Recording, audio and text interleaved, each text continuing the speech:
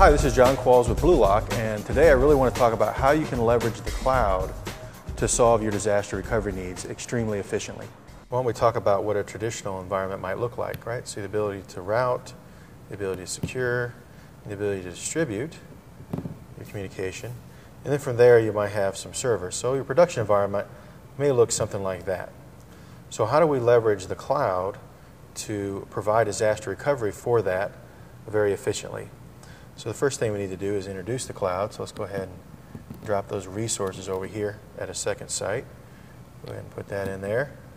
Now what we're going to do is we're actually going to provide virtual machines for these physical machines as targets. So I'll go ahead and introduce those. We've got 4 here, so let's go ahead and put 4 virtual machines as targets there. And then we have the ability to replicate from here to this. But you can see that the underlying resources is a single unit that's taking care of all these units. Then at time of declaration, what we do inside the cloud is take these components and put them onto the actual cloud, basically giving them the same resources that they saw before.